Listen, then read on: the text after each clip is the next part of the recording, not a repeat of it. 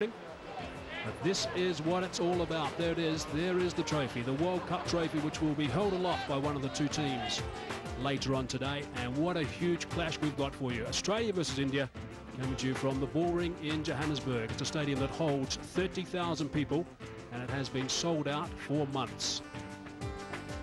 One of the great cricket theatres of the world, and lots of Australian spectators have already packed in here, as have the Indian spectators. Of course, extra flights have come across from India, and a little bit of entertainment just to kick things off here in a sun-drenched morning, which is nice to see. A bit of rain overnight, a bit of rain over the last couple of days, but at the moment things are looking pretty good, and everyone is ready for a terrific encounter between these two outstanding sides who have both been in very, very good form.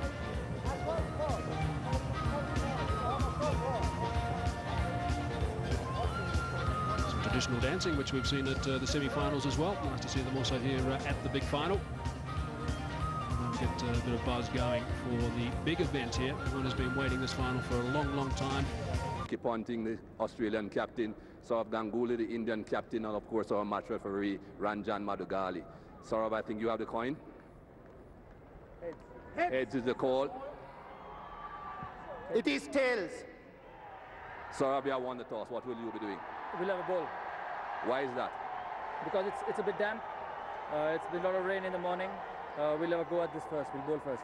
So you're hoping that their fast bowlers will get a bit of purchase on the surface and you'll get a couple of early wickets? I definitely think so. If they can put the ball in the right place the way they've bowled, we'll definitely get some purchase on it. You haven't had any injury problems, Saurav. As a matter of fact, you have had 12 players playing throughout the tournament. Any changes today? No, we're going with the same side. The boys have been fit, and it's good to see that we've survived the whole tour without any injury problems. Okay, Saurav, it's a big one. Good luck. Thanks, Michael. Ricky, would you have done anything different? No, I would have had a bat actually. It's always nice to bat in big games and in finals, I think. So yeah, we would have had a bat. It seems as if there's just a touch of moisture there. You're not worried about that? No, we played on a wicket very similar to this against Pakistan, I think, early in the tournament. We managed to get through the tough periods there and post a big first innings, and then able to defend that. So that's what we're having to do today. You have had a few hiccups along the way. You certainly don't want one today. No, we don't want any hiccups today. Obviously a big game and a final, but we're just approaching it the same way as any other game. You have had a few injury problems as well. Have you been able to select from your full squad today? Yeah, we have. Everyone's come up fit. Damien Martin's back into the side today for Ian Harvey. So yeah, we're hoping that he can perform well as he has done for most of the tournament. Okay, Ricky, good luck. Thanks, mate. Well, that's the situation down here. You don't want your top order to face the Australian bowling, then it's a defensive decision. I get the feeling that Saurav Ganguly thinks there's going to be something in this pitch, and there may be a bit of a swing. Well, here's Khan, and he's bowling to Gilchrist. Ooh, and there was certainly some away swing there. A no ball called by umpire David Shepherd. Two extremely experienced umpires out in the middle. David Shepherd, he's at the bowler's end at the moment. At square leg, you've got Steve Buckner.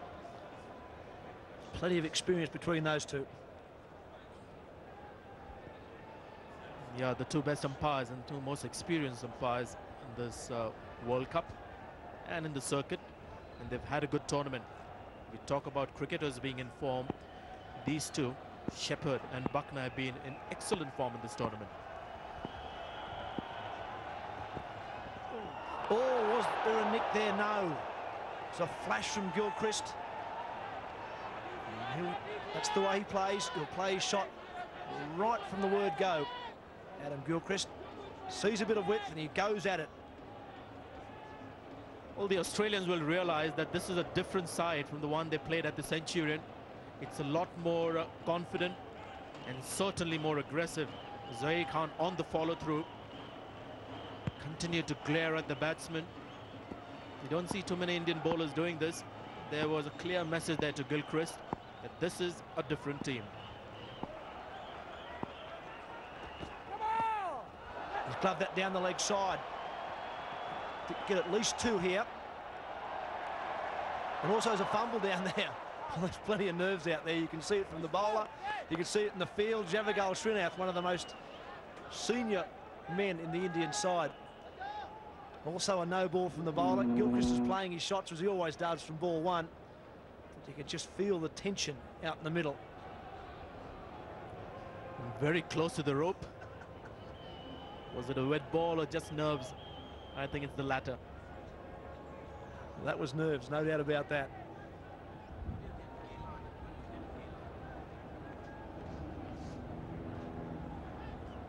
So only 2 slips in place for Gilchrist at the moment. There's a little bit of swing there, a little bit of movement away from the left-handers. 2 men on point for the slashing square cut, and a man down at deep third man. And there's a big healthy edge. Flies away through about 5th slip area. Well, there certainly is some swing there. Well, he's been very reluctant through the tournament, Ganguly, to keep a gully when his bowlers are bowling with the hard new ball. And I think if at all, he has to place a gully, it's today. He's won the toss, fielded first, there is some movement. Definitely some movement. The bounce has always been there at the Wanderers. May not have gone to gully. It's a lot finer, but he's placed a gully now as we speak. And it's not wide. It's exactly where the ball went, the last ball. And I think it's Mohammad Kaif that's been put in at, well, it's 4th slip really, it's not gully.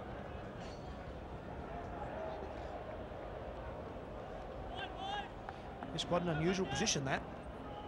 Mohammad Kaif's got into about a 3rd slip, and he's now just being pushed up just in front of the man at 2nd slip.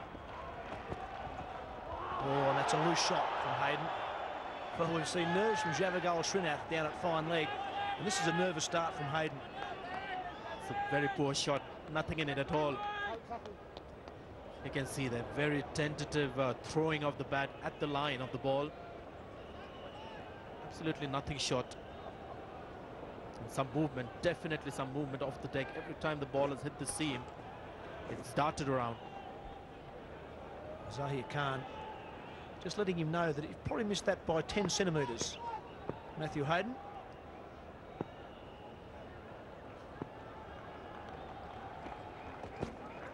That's much better. Mark, what was that now? Was it nerves or again wet outfield? Well, to be fair to the players, there's been quite a bit of overnight rain. There's a little bit slippery on the surface, but just watch him hair in here. There's no run. Races in, trying to save the single. The call of no straight away from Hayden. There was never a chance of a run. The fieldsman's racing in. Both sides are very nervous. I'm sure bowlers, batsmen and fieldsmen alike are just looking forward to getting through this first half hour.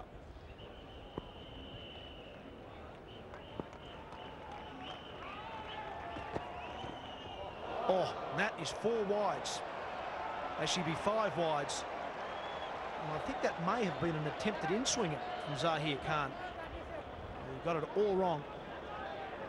The wicketkeeper not really making any attempt at all. He just made no effort to go in the direction of the ball. Stayed where he was. You can see they're not even in the picture, Dravid. But that was wide. And even had he gone in the direction, made an effort, may not have stopped those runs. It's the big finals, and I think it will take some time for the nerves to calm. I think more so for the Indians, who've been there in the World Cup final after 20 years, there in 1983. Oh, lovely shot. Very confident start from Matthew Hayden. The first ball he played at was a loose shot. Nothing wrong with this off drive. A lot of confidence in this shot. Well, I think it's the result of that last wide. There was hardly any pace in that one, just a release. And that's a good strong push. Quite a bit of bottom hand as well, and played it straight. It's been a long over, and Matthew Hayden will certainly feel a lot more assured after that last shot.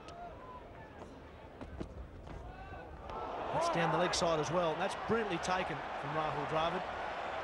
And this can be the danger sometimes when you win the toss and bowl. This really feels there is some movement out there, but his bowlers have to get it in the right spot. Yes, and maybe at the cost of speed as well. Zahir Khan was very much in the 140s, but the line wasn't good enough. They could sacrifice speed and get the line right. There is just that spongy bounce at the moment. The batsman is not on top of the ball. Very likely that the ball will carry to slips nicely, comfortably, at comfortable height. It's important for the length to get fuller, and the line, of course, spot on.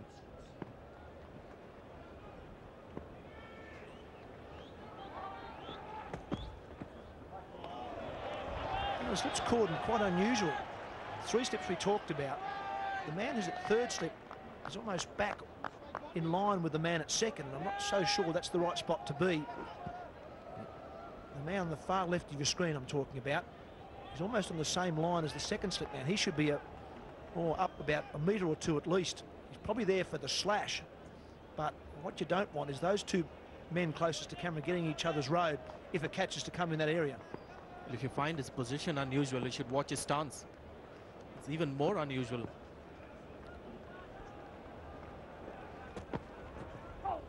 Now he's a new member in the slip cordon for India, Mohammad Kaif, and we concentrated a lot on him in the last match. May not be fair to again get him in the spotlight, but he's got a very unusual stance for a slip fielder. Virendra Sehwag has normally been one of the slip fielders for India, but he's hurt his finger but hasn't recovered. I'm not sure whether that's the case or they've just forgotten about Sehwag. But Kaif is very much a cover fielder, brilliant at point. The slip cordon for India today, Dinesh Mongia, Ganguly at 2nd, and Mohammad Kaif at 3rd.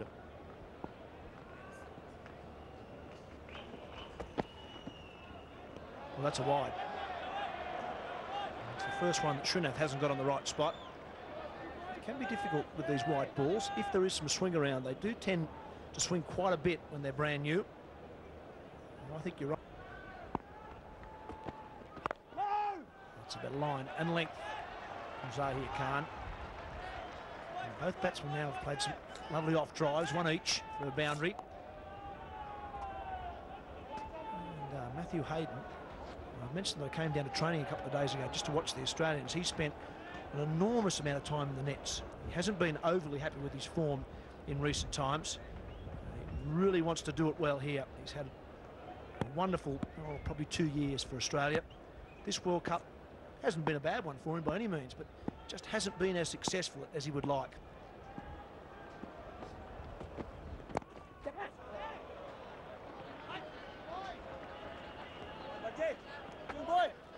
He had John Buchanan throwing him lots of balls in the nets 2 days ago, and yesterday he came down to the ground